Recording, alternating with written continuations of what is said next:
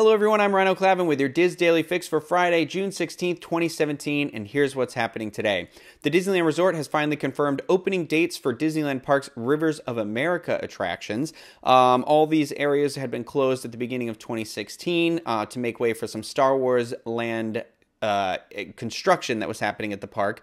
The first of the attractions to open is going to be the Rafts to Pirate's Lair on Tom Sawyer's Island, which returns today, Friday, June 16th, which makes me very happy because this is something I've never done, and I always like to have a little something new to do every time I go to Disneyland. So very exciting. The remainder of river traffic, including the Mark Twain Riverboat, Sailing Ship Columbia, and David Crockett's Explorer Canoes will return July 29th. A bummer, right after I leave for D23, but the Disneyland Railroad will also once again circle Disneyland Park beginning that same day, July 29th, including a trip through the newly restored Grand Canyon and Primeval World.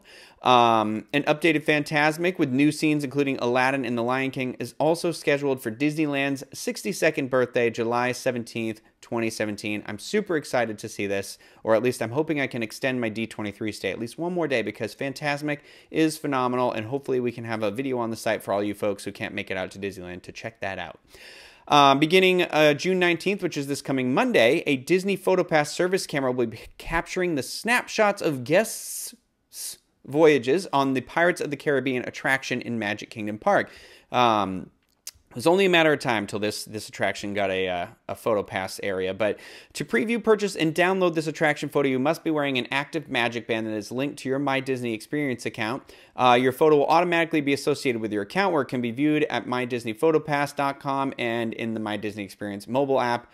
And apparently I'm going to have to start wearing my Magic Band in the park again, just as I was getting rid of the tan line. Oh well.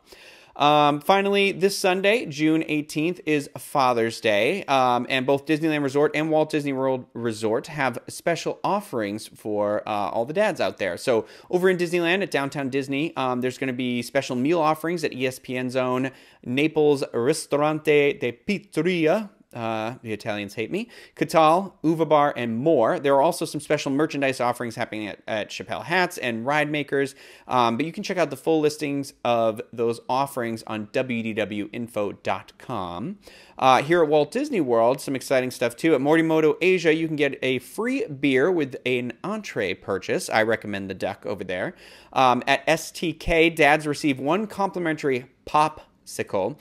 Now, this is a bourbon in champagne glass with orange bitters ice cube. Oh, that sounds delicious. That's in addition to a special takeaway gift, too. So, there's also a bunch of other limited time offerings just for Father's Day listed on the site. Also, it's in a great article that Jackie Gailey put together. Props to her, because she also lists a bunch of things that dads just might want to do that's a normal thing at Walt Disney World. So check out that article on wdwinfo.com.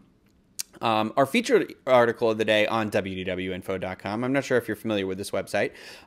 It comes from Brittany Vickers, who lists 6 reasons adults should go to Walt Disney World. So you can check out that article. Many other great ones on, you guessed it, wdwinfo.com.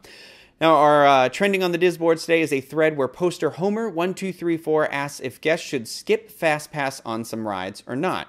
Attractions with awesome standby queues such as Flight as Passage are being discussed, along with strategies on seeing the queues by heading to the parks earlier in the morning. You can look for this thread on the Theme Parks Attractions and Strategies forum at dizboards.com. Join in on that discussion. Already out on our YouTube channel today, youtube.com/DizUnplugged, is DizPop, hosted by myself. And in this episode, I'm going to be giving my thoughts and feelings on the Cars franchise as a whole, as well as a review on the brand new Disney Pixar Cars 3, which hits theaters today.